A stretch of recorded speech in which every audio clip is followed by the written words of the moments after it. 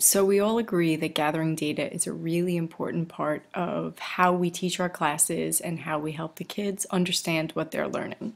One really easy way to gather data instead of walking around with your clipboard is using Google Forms. So it's real easy. You go into your Google Drive, you open a new form, and essentially when you start, you get a blank page. This is a form I've already put together for my AP students. You title it, and then you start putting in your questions.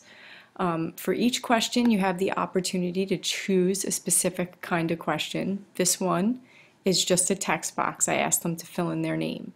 As you move through each of the questions, you could do check boxes like this question, long form answers, which will give you paragraph length opportunities, more check boxes.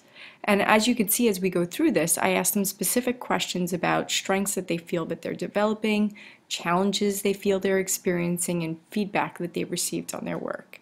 Then specifically, I have all the Common Core standards that we're addressing at this time that specifically address the things that we've been working on. First, they talk about the ones that they feel that they're meeting or exceeding, and then the ones that they need to continue to work on. As we go through, you could do a multiple choice question as well. Do you feel like you're getting enough support? It's a question I always ask them all the time. What kind of help are they asking for? And then I also ask them to ask questions or set goals. Now, some of the things that I love about Google Forms is the way that you get the data back to you. If you go into responses, the first way you get it is in this spreadsheet where the student's name comes up on the side because that was the first question I asked, and then each one of the questions populates into this form. When you get it, it will likely look like this, and then you just clean it up to make sure that it does what you want it to. So one of the things here is that it says discuss challenges that you're having in this class. One student said some challenges I am facing would be about writing things that have meaning. Sometimes when I write, I feel like there is little to no depth in it. I want to try to work on that to allow myself feel like my writing means something. Feedback that I have been given would be to add more depth in my writing. Like in my House on Mango Street essay, one of my paragraphs lacked depth and I should have expanded on it. I notice that sometimes I skim over very important things when I need to be writing. So this student has a great awareness of how she's doing in the classroom. Again, it goes on to answer the standards question, and then when it comes time to explain answers or ask questions, she sets these goals as well. One goal I have is to add depth. That's one thing that she wrote. Another goal I have is knowing how to analyze properly. So basically what's going to happen is after I read these pieces of data a student gives me, I'm going to sit down with them and have a conference, and we are going to discuss strategies to expressly deal with the goals they want to set. Now, another way that the forms will provide feedback is in a summary of responses, which will give us answers to every question. Now, when you don't do the specific text boxes or paragraph boxes, when you do multiple choice or check boxes, they give you graphic responses, which I love. So I have the amount of students who answered and the percentage of them who feel a certain way. So this was a checkbox, comes back as a bar graph.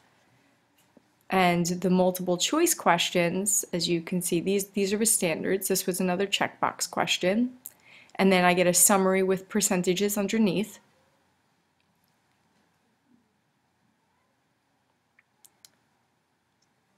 Which really helps me get a nice snapshot. Now, no student said that they needed work on comprehension. That seems to be something that everybody gets right now. Student comprehends elements of literary texts. So that's not something I really need to spend time on in class anymore. Whereas when I look at this, 3 people of the 8 who have answered so far said that they need to deal with rhetorical analysis and planning. Evaluating and revising text was another one. Editing and present technically sound text. And then here it's good to know that of the folks who answered, all of them feel that they're being supported.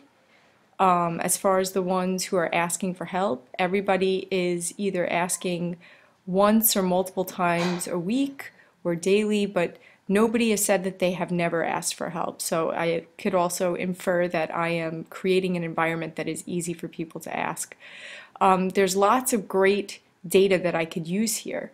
Now, when I sit down with the students, I will go back into this response form, and at the end, I will add a notes column here, and then I will fill in the data that we talk about. What was the specific strategy we discussed? What plan of action? When are we going to check in again? What can I expect them to do? Google Forms has really been a lifesaver for me.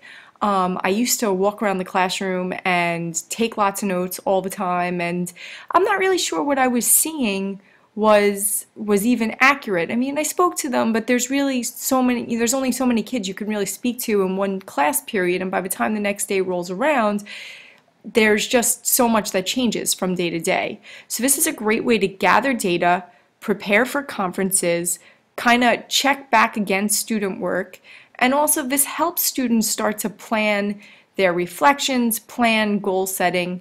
It's an all-around great way to do it. And you don't just have to do it for data collection and self-assessment. You could use it for testing. You can use it to evaluate yourself. I have students evaluate me in classes at the end of the year for feedback that I want to make my classes better.